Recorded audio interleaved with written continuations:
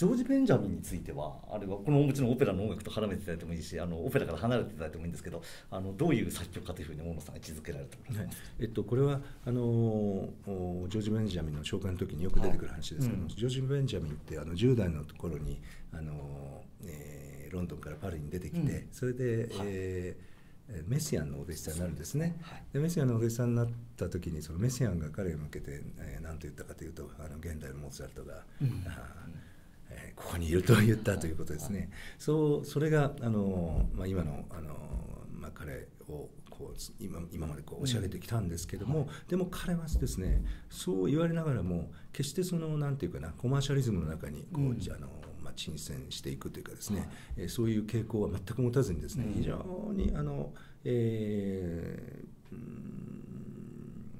深く考えですね、本当に自分に正直にですね、何もこの外側に向かってアーティフィシャルなことを言わないっていう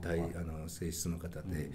佳作なんですね。で今まで書いてきた作品というのは20分とかですね、もう長くて30分、あるいはもう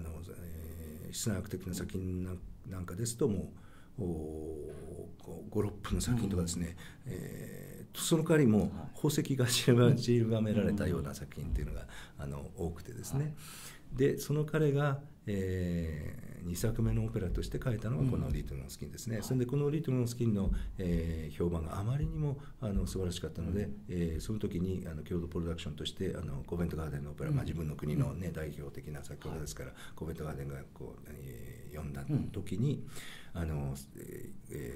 すぐコベントガーデンが次のオペラを彼に移植したというですね、それが去年演奏されましたけども。ということでしかも、もう一つ個人的なことを申し上げますと、彼と私はですね1960年生まれなんです。というつながりもあって、知り合ってからもですね、いろいろ彼はですねお電話とか、それから、とにかく電気関係のこういうPC とかですね、それは全くできない人で、やり取りはねお手紙なんですよ。そうですか。だからそれもねリトゥンの好きにね近い世界なので、大変インタレスティングなんですけども、そういうことで今回もこれを演奏すると言ったらですね、もう何でも自分にできることがあって言ってくれと、それからあとはこれからね、私は実はこの日本滞在が終了した時点ですぐ夏ベンジャミンと会って話をしに行くつもりでいるんですけれども、そういう時にはもういくらでも力になるというふうな手紙をもらって、今回は日本に帰ってきたということなんですけどね。そうですか。現代音楽ファンは、ジョージ・ベンジャミンは有名な作曲家としてコアな現代音楽ファンはよく知ってるというはずなんだけれども、そうじゃない人は、変な言い方ですけど、知らないと思うんですけれど、ちょうど今現代のモーツァルト、メシアンの弟子というご紹介ありましたけれど、ベンジャミンの音楽の魅力っていうのはこれは聞けば分かるところにあると思うんですけど、もしも言葉でもう少し付け加えてたことがあるとしたらいかがですか？ですね、それはね均正の取れた古典性と、それから、非常に鋭利な刃物で刺すような、金管楽器群の使い方によるですね、華々しい、音色ですね、とにかくメシアンのお弟子さんということは、彼の影響した作曲家の中には確実にドゥビュッシーがいてですね、結局音色、構成、古典的な構成、あるいはまばゆい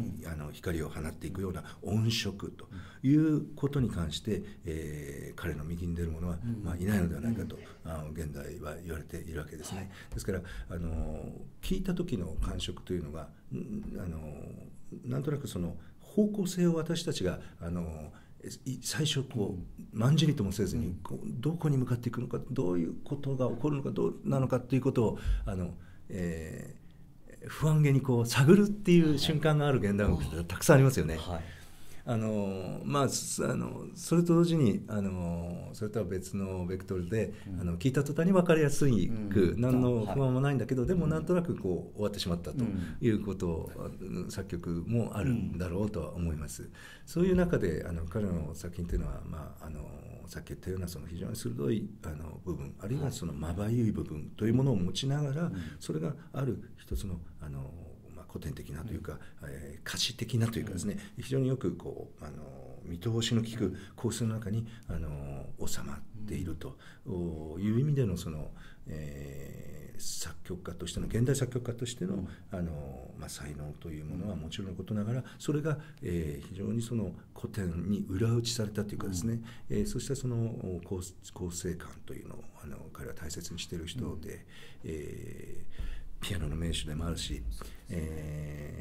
いろいろなそのインタビューを聞いても大変知的で、なかなかそのこう自分のいるお宅から外に出ることもなくですね、そういう意味ではその日常性と、私たちのいる世界の日常性とはある意味でのそのこう隔絶というものを意識しながら生きているようなところのある人でね、ちょっとこの不思議の国から来たような作曲家だということが言えるんじゃないかと思います。ありがとうございます。